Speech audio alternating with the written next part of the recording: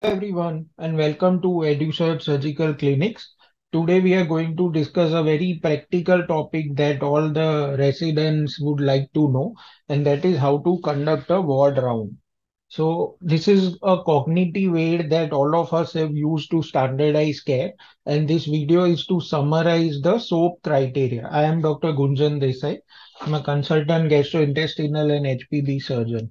Whether you are a medical student or you are in PG or you are an intern or you are a surgeon, orthopedic, any field of practice, when if you are admitting a patient, SOAP criteria is something that you must know to standardize your care, to avoid missing points when you see your patients daily on rounds. Sometimes we may be rushed, sometimes we may have a lot of patients. We have seen 100 patients a day when we were in government hospitals. But these were the criteria that helped avoid missing points like checklists. So incorporate this into your practice and make it a spinal reflex, and I'm sure that it will help you in your practice. So do we need criteria for rounds? The answer is yes, because we need checklists. All of you are aware different checklists are available to standardize care, because the next person who comes to take over your duty also needs to be aware of what has happened the day prior. Effective note keeping is very important from this point of view as well.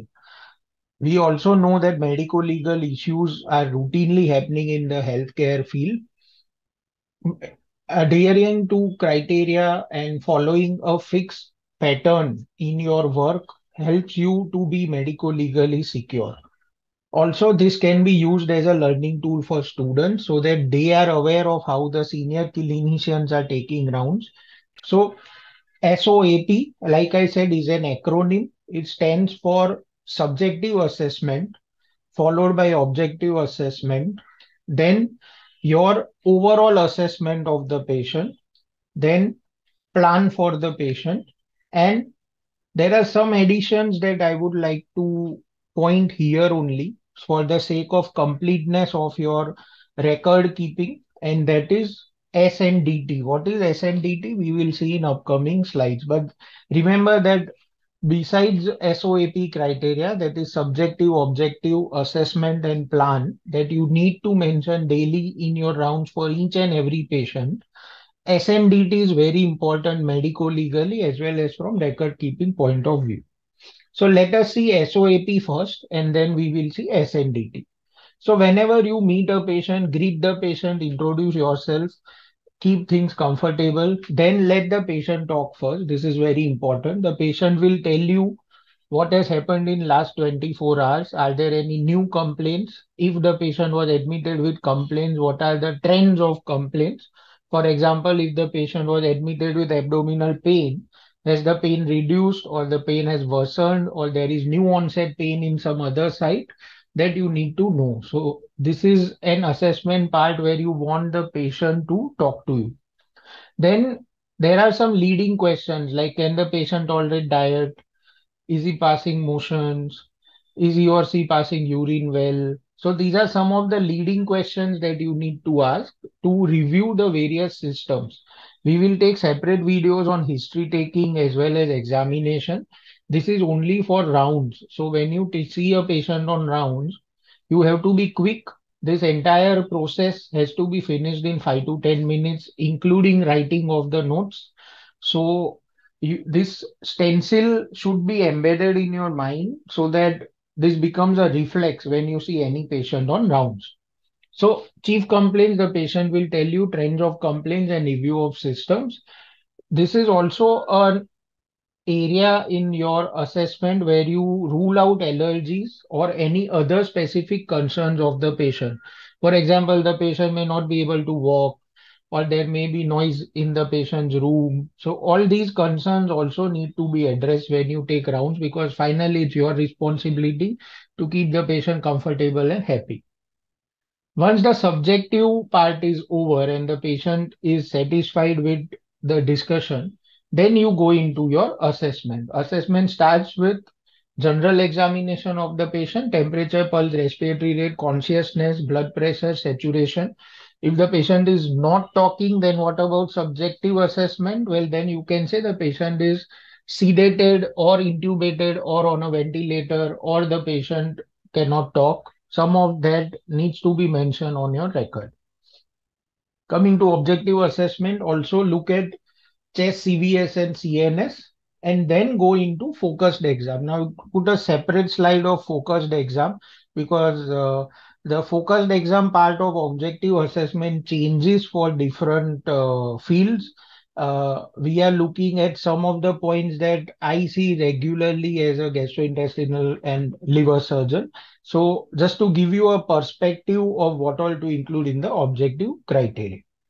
So once you have seen vitals, chest, CVS, CNS, general and systemic examination of the patient, as well as the focused exam that we will see on the next slide, then you also have to review the records to look at the intake output, drain output, right? The sister's notes, which are there for the last 24 hours. Any reports that you advised on the previous day, you have to check. If you have given any references, then you should look at the referral notes. See for completeness of notes because the file maintenance is important part of hospital accreditation. And if there are advices from others or if you want a review reference, this is the point where you have to assess all these points objectively. So this takes 3 to 4 minutes essentially once you have formed a habit of seeing all this. So what you also can do then is talk to the patient. Then when you are checking the patient, someone checks the records. It's a team activity, right? So, like I said, for focused exam, this is just an example for surgical patients. You look at the wound, you look at the dressing. If the dressing is soaked, the dressing needs changing. How is the wound? Is it infected? Is it healing? Look at the drain color, drain site. Look at the catheters. Look at the neckline. Neckline may need changing. Catheter may need changing. If the patient is on patient-controlled analgesia, or patients on epidural, when to stop it, is it causing side effects? Look at the pressure areas and avoid bed sores or pressure sores. Look at leg swelling, nutritional deficiency. Do a quick nutritional assessment when the patients are post-surgery. Assess whether the patient is mobile on his or her own or needs support, and check if the physiotherapy is going well. So these are some of the points that you need to see when the patient is post-surgery as a part of objective assessment of the patient of SOAP criteria in what I would label as a focused exam, right? Now, once you have done your subjective and objective assessment, this is the time when you create an overall picture of how the patient is behaving. Is the patient improving? Or is the patient deteriorating, or there is no change in the status of the patient in last 24 hours. Now remember that files are records which are medico-legally very important. So if the patient is deteriorating, I would recommend discussing in your team and letting the team leader know, and then document the points very objectively with your team leader's assessment also included so that there is no discrepancy in the file. This is not highlighting that you should hide facts, but the facts should be cross-checked if you are not the team leader, because deterioration in a patient should be assessed by your entire team and then documented. If there is a change in diagnosis or if you have found a new differential diagnosis in your assessment, then this is also a point that has to be discussed in the team and then mentioned on the file, right? So this is your assessment part, overall view of last 24 hours of patient journey in the hospital, that is assessment. Now, once you have cleared your subjective and objective assessment, your overall assessment, then is the part to decide the plan for the next 24 hours or 12 hours, depending on where the patient is based and what the care plan is. If the patient is in ICU, you may need 4 hourly rounds or hourly checks. So depending on your schedule for that particular patient, the plan has to be decided. You have to decide what tests are required in the next 24 hours. You have to decide if there is any change in treatment, like change in antibiotics, change in ventilator setting, change in medication, whether the patient needs any new referral, then you have to inform the referral and document that on file. And very important part of plan is to update the patient of what happened in the previous 24 hours and what you are planning in the next 24 hours so that there is no lapse in communication with the patient and the relatives. Now, like I said, this is one slide that I add to my SOAP criteria lectures, and that is because this is medico-legally very important, something that is not very medical, but something that a lot of residents tend to forget. We call it SNDT, that is signature, name, date, and time.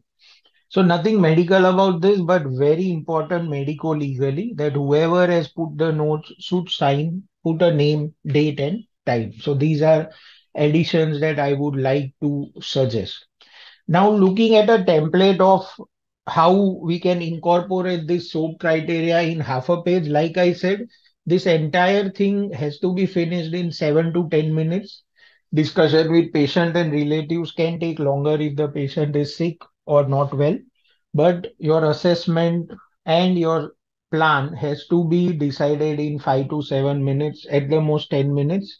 In busy centers, you may be seeing 30, 40 patients in a day or maybe 100 patients in a day if the center is very busy. But this criteria, like I said, once you format it in your mind, it works as a spinal reflex. So it's very important to use SOAP criteria to improve your practice and improve patient satisfaction scores, has been already studied, and reduce lapses in medical care of the patient. So template, suppose I am taking around, like I said, SNDT is very important, date and time.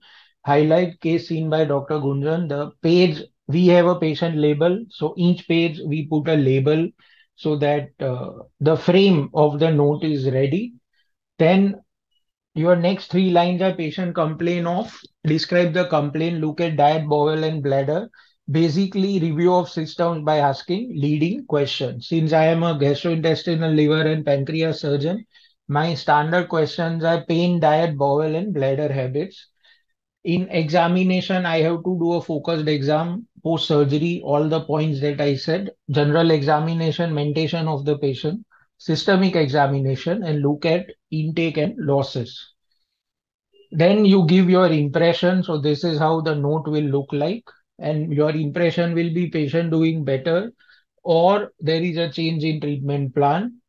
Then you put your plan on the right hand side in a new column and put your sign and name. So this is how a single note will look like each day or every 12 hours, depending on your frequency of rounds for a particular patient. So I think that is all that we need to discuss on SOAP criteria. Like I said, incorporate this into your daily rounds, whether you are a medical student, an ICU student, or a surgery student. SOAP criteria is very important, medico-legally as well as medically, as well as practically to improve your practice. Thank you.